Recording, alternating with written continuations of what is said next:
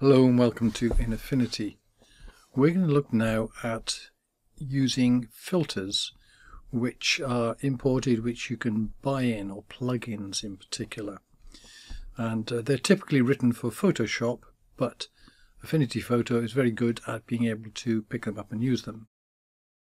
To put them in, if you go to Edit Preferences and look for Photoshop plugins, and then you're going to say click on Add and find a filter here, and there you can see that you just navigate to that and tell it where it is.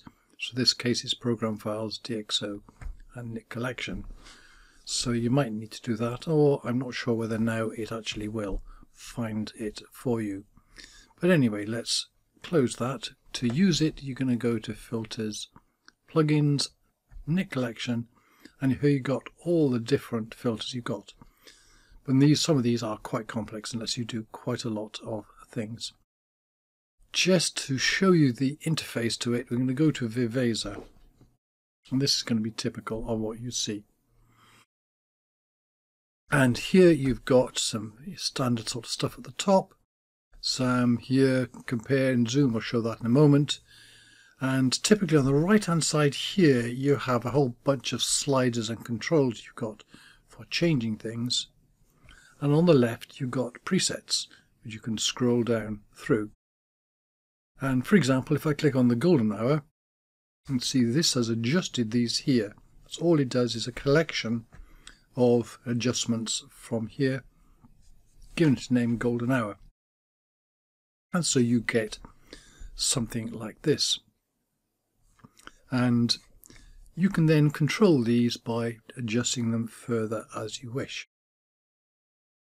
At the top here you've got some comparison, so I click on the top one there, I just click and hold and I can see the original, I let go and I get back to the adjusted one.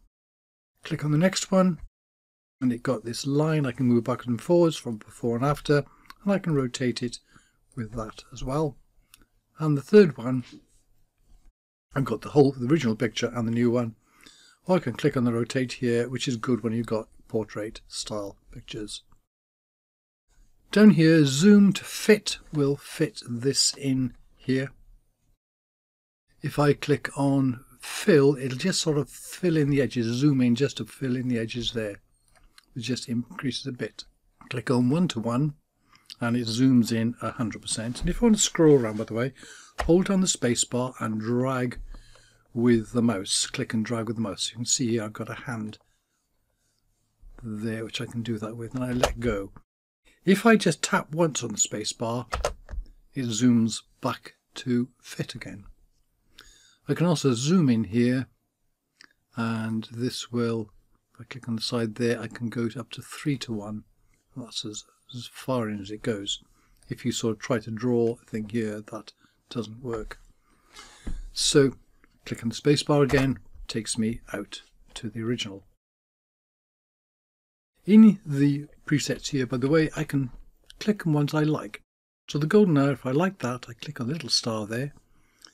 And maybe I like the blue hour as well. And then if I look here and I click on the favorites there, it just shows me the favorites. Click again and it doesn't. It just comes back. Or I can go to recently used ones. For custom ones, I can actually set up ones myself here. So I can play around with this and do something else.